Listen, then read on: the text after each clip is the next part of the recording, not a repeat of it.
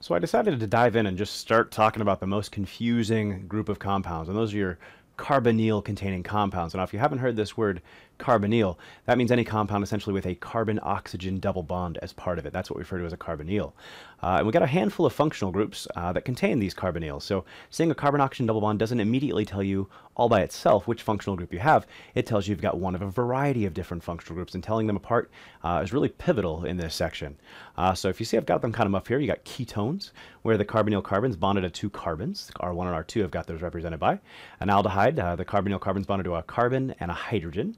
Carboxylic acid, carbon on one side, OH on the other side. So ester, carbon on one side, and an oxygen, but not an OH, but an OR, O carbon on the other side. And then finally your amide, with carbon on one side, nitrogen on the other side. This nitrogen, I've got it here listed as being bonded to two carbons. It could be also bonded to either one or two hydrogens instead of those carbons. So I just kind of left it generic a little bit there. If we look at distinguishing these, they all have a peak around 1710. So if we look at the example down below, we see this peak down here just above 1700, so right around 1710 it turns out. So, and that's where your big absorption for carbon-oxygen double bond, a carbonyl, takes place. But like I said, it of itself doesn't necessarily tell you which of these five functional groups you have. You got to go a little bit further. So in this case, all five are still kind of on the table a little bit. So, but it turns out this one also has got a couple of peaks right over here at 2710 and 2810, and that's indicative of the CH bond in an aldehyde. Now, a lot of students might think, oh, Chad, that's an sp2CH. Shouldn't that be just left of 3000?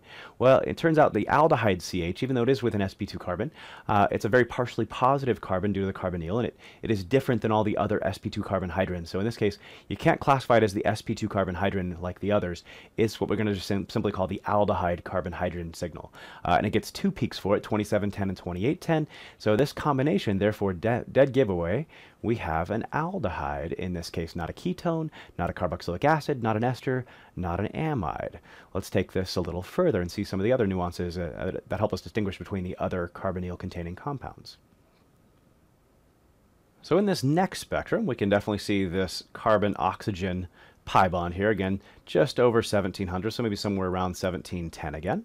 So if you also notice, it's a very strong absorption. That carbon-oxygen double bond is a very polar bond, and as we mentioned earlier, polar bonds tend to give stronger absorption. So your carbon-oxygen double bond usually has a fairly strong absorption associated with it. In this case, we've also got this signal over here, and it is just, if you kind of look at which side of 3000 it's on, it's just to the right of 3000, and that's going to be your sp3 CH bonds. So, and then you got this peculiar looking signal right over here, and it turns out this is nothing.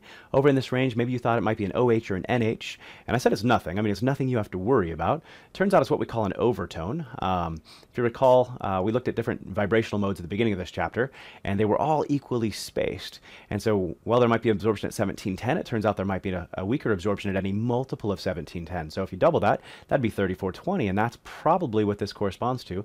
We call that an overtone. So it's nothing you have to worry about. So, but after you start looking at what an OH absorption would look like or an NH absorption would look like, you'd realize that that's probably not that right there. Cool, going a little bit further into this.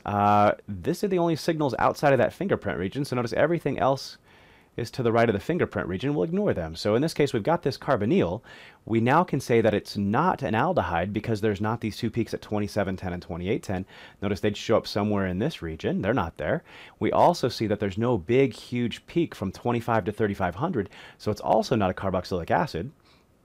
So if you compare the ketone and the ester, neither one of those actually has an additional peak. Same with the amide, but the big difference between the three often is where the carbon-oxygen bond shows up. Is it closer to 1710? Is it closer to 1735 for the ester, or a little below 1700 for the amide? So the amide additionally might also have some NH peaks, if it's primary or secondary, between 32 and 3600.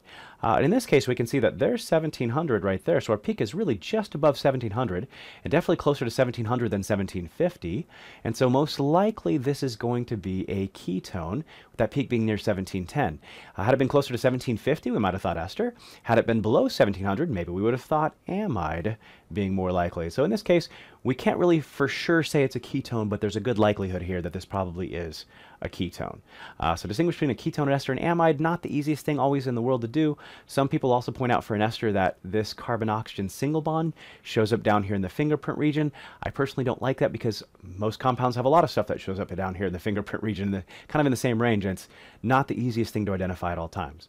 So in this case, we're going to kind of loosely say that it's probably a ketone again. So here we've got the spectrum of another carbonyl containing compound. So another peak here right above 1700. So again, maybe close to 1710. So, but in this case, this one should be a dead giveaway. You have this huge signal over here that is spanning the region from like around 2500 to 3500, and dead giveaway, you've got a carboxylic acid here. That's the OH of your carboxylic acid. We'll find out that it shows up and appears very different than the OH of an alcohol. So definitely here the OH of a carboxylic acid. So we definitely here have a carboxylic acid. So for the spectrum. One other thing to note, one other signal you might have to identify outside the fingerprint region here, so again, anything left of 1500, is this little guy, and it's really subtle here. So, but it is on, if you look at 3000, on the right side of 3000, and that is your sp3ch bonds coming right out of the OH, the acid OH stretch. In this case, something else that's probably you're going to likely identify. But again, I usually look around 3000, look a little to the left, look a little to the right, see if there's anything there. What's confusing here again is the OH stretch swallows up that whole region, and your sp3ch bonds that's the signals anyways are coming right out of the middle of it.